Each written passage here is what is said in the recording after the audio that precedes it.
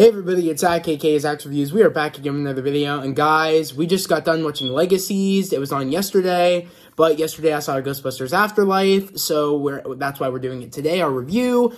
This was episode 6 called You're a Long Way From Home. We got a lot that happened in this episode. From last week's episode leading into this week's episode, that, when it was showing us for this week's episode, the preview, it looked like a big fight was about to go down between Caleb, Josie, who else? Caleb, Josie, Cleo, Jed, Ethan, and MG. So it looked like a big fight was about to go down, and I was so excited to see what was going down. I'm gonna let Annie start first on what she liked about yesterday's episode. Annie, what'd you like about it? Everything pretty much was good. I liked Legacy Clark again. I don't like how his name is Ryan. I don't like his girlfriend. I think she's just a bitch and I don't like her. She just pisses me off. I liked how Clark, now named Ryan, I liked how he got the normal life that he wanted. He always wanted a normal life because he saw how Hope, she had, friends that were family, and she had a place that, she could call home, and that's all Clark wanted, is he wanted a place to, call home, and he wanted, a girlfriend, or soon-to-be wife and stuff, and he just wanted to have a life with, kids eventually, and he just wanted to have a normal life, and I really liked how, when we saw him in this episode, he's having a happy, normal life, but it's like, he's still trying to, learn the ropes of living a normal life after he's been immortal all this time. So it's kind of like he's still trying to find his way of finally having a normal life outside of the fact of, being in a supernatural. So I really liked how we really get to see him trying to figure out how to live a normal life, but he's happy. But he gets interrupted when Hope, intervenes, and she tries to make him, figure out the location of... I forget the name of the place. I keep thinking Triad, but I don't think that's right. I don't know what it's called, but she's trying to, figure out where the 3 people are that want to hunt her down, but she's trying to figure out more information, so she wants to know their home base, and the only one that knows about it is Clark, because he worked with them. Because they worked, they had stuff to do with Malivore, so they know about all that stuff. They're supernatural hunters and stuff like that, and they work at that place. So that's why she wants to, if anybody would know, it's him. So I really do appreciate how, I didn't put that together, that's who she was going to go to find some more information about this place. But I do like how that's, that makes sense. Who she would go to goes to see Clark. So I really did enjoy that. But you could tell he's not happy to see her because he's living his normal life, and he doesn't want people to find out that he had another life. That he was somebody that, that he wants to get away from his past. And I did like that a lot. I did like how she was kind of, messing up things for him, because I thought, for instance, if anybody can bring her back to her humanity, it would probably be him, because he had such an involvement with Landon, by them being brothers, and also she has a connection to him. I felt like it could be her next love interest, and I did enjoy that, so. Yeah, I was saying when we saw Hope and Clark, I was like, they'd be good together. Yeah, when we saw their connection in the earlier episodes, in the past seasons, I'm like, you know what? I could see them dating if the Landon thing doesn't work out. I'm like, I can totally see it. I don't really like her with Landon. I see, that's where I don't buy it, Annie, because you've been such a Hoperland, I don't know, a Hopland or Hopeland, or I don't know what their ship name is, but you've been shipping them for a very long time, and that's what shocked me, is that you're saying that you didn't like them. I liked them together, but I liked something about, again, the Hope and the Clark. I really see that going somewhere. I could have, but now, by the way the episode ended, I don't see it going anywhere. But you never know, later down the line something could happen. They left it in a place where it's like, oh, you never know, something could happen, I don't know. Because, because as we all know, she screws it up to the point where, his girlfriend breaks up with him, and, she works for his, or he works for his girlfriend's father's, telemarketing company, and he gets kicked out of his work, he gets, kicked out of his house, and pretty much he's forced to go with Hope on this adventure, going to find the place so she can get some answers. And then, when he gets back, he does say sorry, and then she ends up accepting it, and then she ends up knowing the fact that, vampires are real, and he ends up telling the truth about that, which kind of concerns me because it's like, we all know when people find out about supernaturals, bad things start happening, and it kind of concerns me that he let her know about vampires and magic and everything, which he looks like that's what he's telling her. So it kind of concerns me where that can go. But it also concerns me the fact of like, we end up finding out that Hope went to Clark as pretty much as like a way of wanting Clark to say it was okay for the way she was acting, because Clark calls her out on it, saying you wanted to come here thinking I would, that this would be okay. You wanted to come here to make it seem like, this would be okay what you're doing, and I'm telling you it's not. You should be grateful you had a family that cared about you and everything. I felt jealous of you because of that, and you could, like, I suggest you go home. Like either you close the book or you open the book, or you just go home, like, because you don't want to do anything before, like, that you're going to regret. Meaning that he put her in her place saying, go home. You're doing the wrong thing. And you wanted to come to me thinking, and pretty much like saying this was okay, like making you say your behavior was okay when it's not. You need to go home. You thought I would allow, like, allow your, like, what you're doing to, like, you thought it would be okay. You know what I mean? So I really did enjoy you put her in her place and go home. You know what I mean? You're going to do something you're going to regret. Before you do something that you're going to regret, I really did appreciate that. And that's what seems like what she's going to do in the next episode, which will come back December 2nd is when we're going to get the 7th episode, which should be interesting. I'm really excited for that episode. The reason why we don't have next week is Thursday, next week is Thanksgiving. Exactly. So I really did. I thought, if anybody, when he was giving her that speech, Hope, I thought that telling her off, saying, you're doing the wrong thing, and you came here to justify what you've been doing, you thought I would think this is okay, what you're doing.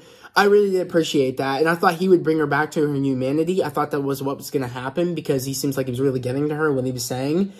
And I really did appreciate that he just wasn't tolerating her crap, and he was just furious. He was like, I can't believe you would turn off your humanity like that. Like, I can't believe, like, you would do any of this. You're not that person and all that stuff. So I really appreciated that, and I think it's going to set her on the right path. I mean, clearly it did, because she's going home. Why would she do that?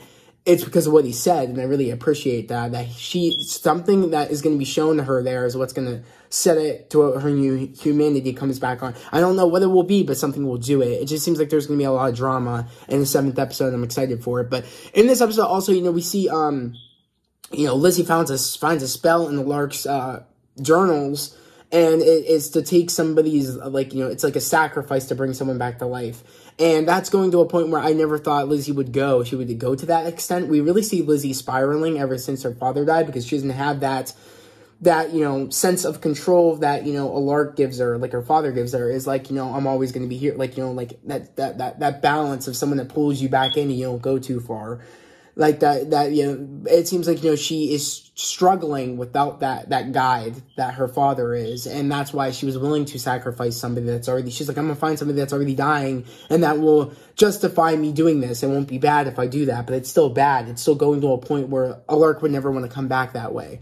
And I really did appreciate how everybody was telling her that, and she was learning that way, and she's about to do it, but then the person that she's going to be sacrificing's daughter wants to come in there to say goodbye to her father, and that's pretty much it's like where she's coming from. Like, how would she feel if somebody else was doing that to her father, and she didn't get to say goodbye? Or, I mean, you know what I mean? It's like, or like, she understands that from a standpoint of like, oh my God, I'm about to take away your father, and that's where I'm coming from right now. It's like, my father's dying, and how would it feel if I didn't get to say the last words to my dad, like I got to, if it is the end for my father? You know what I mean? So I really did appreciate the fact that that's what pulled her back into the fact of saying to Josie, I need help.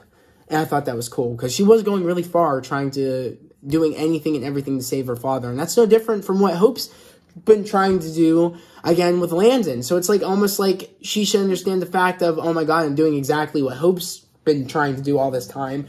And it's like, it makes me feel like the characters always are very hypocritical. They always say something to Hope, but they do the same thing as Hope. And that's what I don't like a lot of the times. It's like, you should realize in your head that you're acting like Hope, even though you don't like Hope. It's also another thing, is like, they kind of like pointed that out to her in a sense, in a way, is that she's kind of doing the same thing. The one character that I really, really miss right now is a Lark. Yeah, which we did see at the end of this. I really, really do miss him. You were excited about that, but I said, Annie, that means he's, like, on the depth of dying. He's in limbo, meaning that, like, he's on the edge, the verge of you're dead. You have a choice. Either you take that boat and you go to the light, or you stay there in a coma, in a sense, waiting for you to decide what's going to happen. But his fate might be already chosen for him. I don't know. So I don't know what's going to happen with that character. I don't know if he's going to, like, we're going to just see him die off. I don't know if he's going to come back. I think he's going to come back, though. I feel like then he's not going to die. But who knows? He's been part of this franchise for like, ever. They're kind of leaving it open-ending, but him being there with, like, what's his face? Malivore and Ted, that kind of puts it in the standpoint of, in this episode, we see them trying to get a gold coin, but they have to realize that they can't get a gold coin because of all the bad they've done. So they have to figure out a way to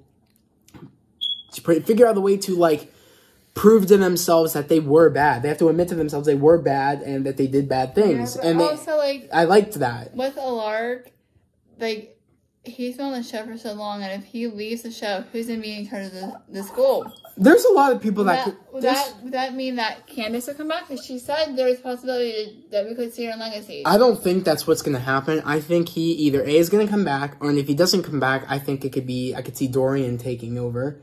Him leaving maybe the high school, coming there. Or maybe I could see that one, Dorian's girlfriend, taking over. I forget what her name was. But Emma. I could see some people, other people taking over. That it doesn't have to be him. But it would really be like him and Ken own the school. It's their school. Exactly. But, I mean... He's headmaster, she's headmistress. So if it's like, he leaves, it would have to be next down technically, no, because Caroline could just be like, oh, I want you to do it. Or if he did wake up for some unknown reason, and he was able to, like, give the okay to somebody, they would do it.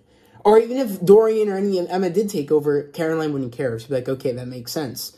She knows them enough to be like, okay, that's cool. So it's like, I'm just thinking, I don't see him dying off. I just feel like they're doing this because they're trying to, like, let the characters figure out their own problems. They're trying to address the problems how, like, again, like, they addressed it with, Josie. Since, she had to pick up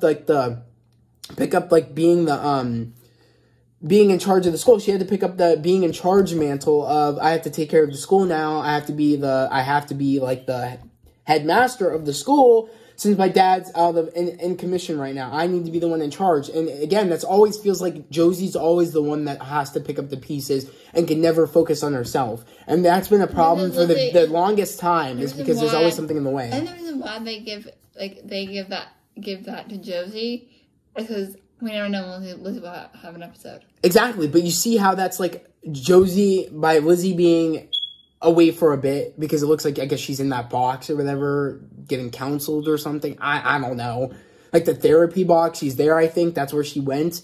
And then, with Alark still, her father still being, in the hospital, and now it's time for her to take a minute, take a step back, and actually be able to grieve and realize that it's stressful right now for me. I can't always be the one to save everybody. I can't always be the one to solve all the problems. I can't be that person. I need to take care of myself and grieve for a second. She never really got the chance to just grieve for a second, just chill out, and Finch really, like, said that to her, like, you need to take a step back and learn that the world's not gonna, like, fall because, Josie Saltzman decides to, grieve for a second, or just chill for a second.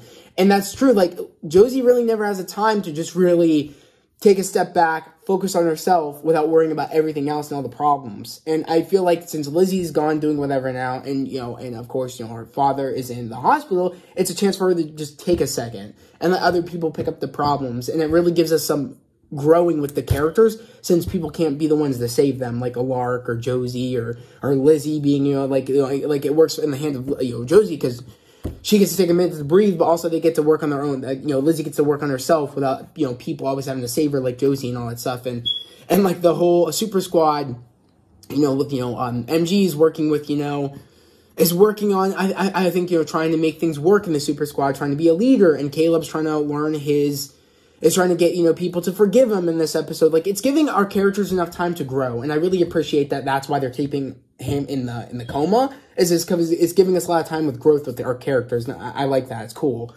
So I just don't know going forward what's going to happen when I don't know when Hope will turn on her humanity. Because, for instance, when this episode first started and we see her walking down that street, I thought she literally killed Ethan. I thought she killed Jed. But that was all a planning thing. Like, they were all in a simulation on how things will go, and they ran it like 15 times, and they kept getting their ass kicked.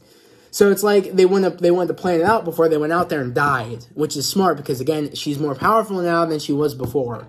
So it's like, how do you take this tribrid down? How do you take her down now that all of her sides, she has all control now, and she's the most powerful creature. Hence why, Triad, if that's what they're called, is going after them. I don't know I forget what the place is called, but that's why they're going after them, because they're afraid. So I'm just curious to know how they are going to beat them. But the one part was funny in this episode, and we were talking about this, and we were just dying, Annie, is the moment where, like, they're practicing, and Josie and MD are up top, and they're pretty much, letting them run the drill, and Caleb's dumbass is like, oh, I got hope. Just, be a distraction, and, and then Jed's like, what do you mean? And they're like, he's not working together, and that's the problem. Because he didn't work together, and it goes to show, like, he didn't work with them before to save Cleo and Landon. He wanted to be on his own, hence why he betrayed them and went with Malivore. He keeps being the one that wants to do it on his own. The thing that I thought was funny was, he goes, MG goes, you're dead, Caleb. He goes, what? I didn't hit him. I didn't hit him in my heart. I hit in my solar. It hit me in my solar plexus. I was like, Dad, he's like, because MG shoots these blow up pencil darts at him, and I was crying. And he's like, Caleb, you're dead. And Josie's like, yeah, you're dead. And he's like, no, it didn't even hit me in my heart. It hit me in my solar plexus. And it was funny because I love what Jed's like, He's like, Ethan, I guess Jed says to Ethan, go right now, go get Hope, go get her. And then he ends up trying to do it, but he ends up hitting Caleb. And he's like, oh, I'm sorry, bro. And he's like, Caleb's like, if you can't control your powers, get off the field. And then Jed's like, at least he's trying to use his powers. He's like, what's that supposed to mean? He's like, I thought since you betrayed us for, Malivore, at least, he's like, I forget what the fuck he says. He's like, what's that supposed to mean? He's like, at least when I thought you betrayed us for Malivore, you would have got something cool out of it. And then he ends up doing a fireball and shooting in at Jed. I thought that was hilarious. That was so funny. He's like, at least if I thought you would have betrayed us for Malivore, you would have got something cool out of it. I thought that was great. Josie used a spell to do lightning. Yeah. And it hit Wade. I was like, hit Wade, and he's like, oh, shake it off, Wade. Get up, Wade, walk it off. Yeah, walk it off. And then it hits Jed. He's like, oh, Jed's down. You're dead. You're dead.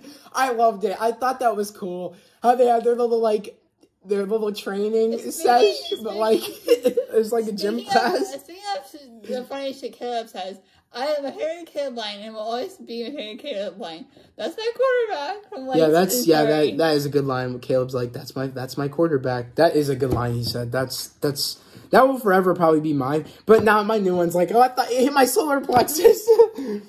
I thought that's funny. This was just a really good episode on the fact of it. We got a lot of time with Hope on where she's going. Yeah.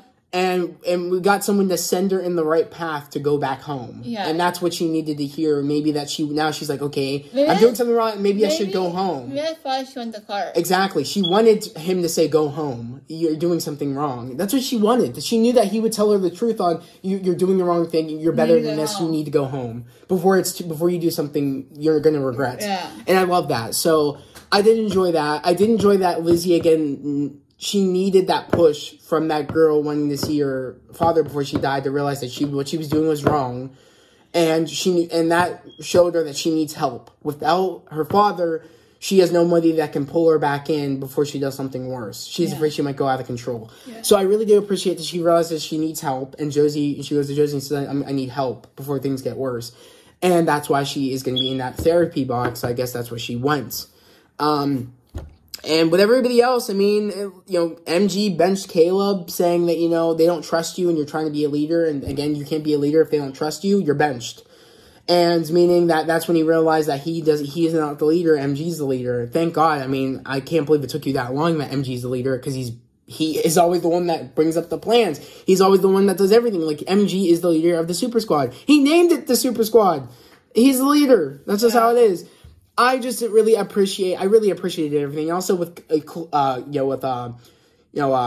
always forget her name, Cleo. Yeah. With Cleo, now knowing, she thinks that her only solution to take down Hope is to stake her with the tree that they all made. Josie, Hope, and Lizzie. Yeah. And that's the tree that could take down the Tribrid. And funny enough, it's something that represents family is the tree that they did, and represents how close they all are. And maybe that stake won't kill her, but maybe he'll do something to her to make her put her humanity back on. I don't know. Maybe in her head, Cleo thinks that's the way of it's a way of killing her, but maybe if this is the way to get her back to normal, I don't know, because it represents family and all that. So I don't know, but maybe if that is the thing that's going to kill her, I hope Cleo isn't going to take it upon herself and realize that's the only way. It's not. That's not the solution. And I feel like we're going to figure out in this episode where maybe Cleo, that's in her head what she's going to do since Hope is back, but they're all trying to save her when she gets back, trying to restart her, make her turn back on her humanity. And I think we're going to see that, but some people are going to be wanting to kill her. Like, it sounded like I heard somebody say we have to kill her. I think it was Lizzie. I think she might be back. And if not, I heard somebody say we have to kill her.